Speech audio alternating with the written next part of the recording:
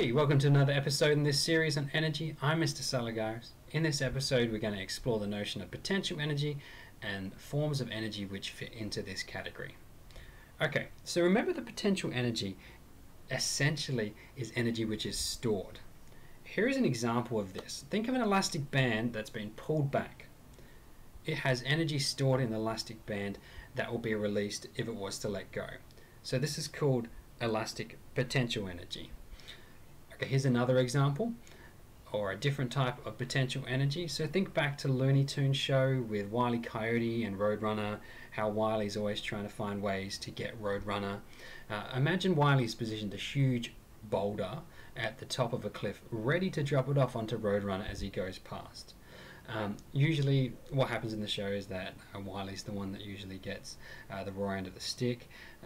Okay, I'm digressing a little bit.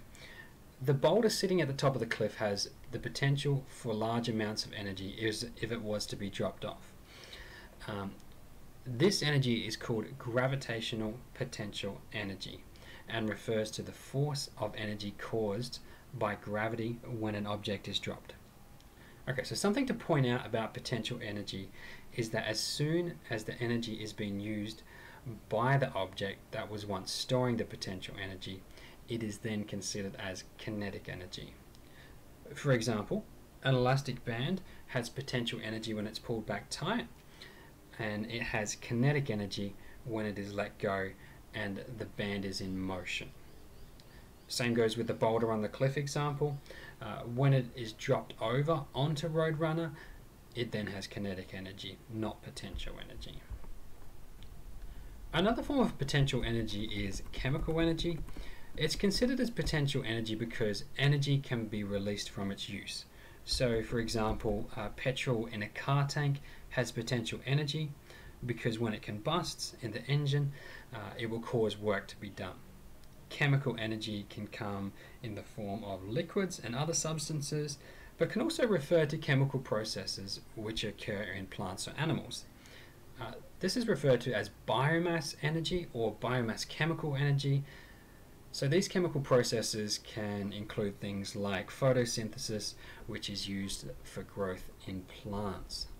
So the last type of potential energy I want to talk about is nuclear energy.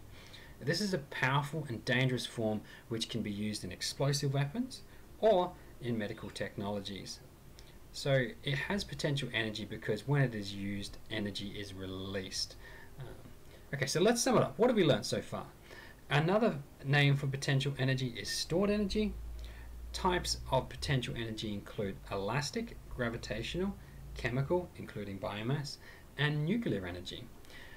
Potential energy of an object only exists when it is not in motion, so not in motion. As soon as it is used, it's classified then as kinetic energy. Okay, that's a wrap. Stay tuned.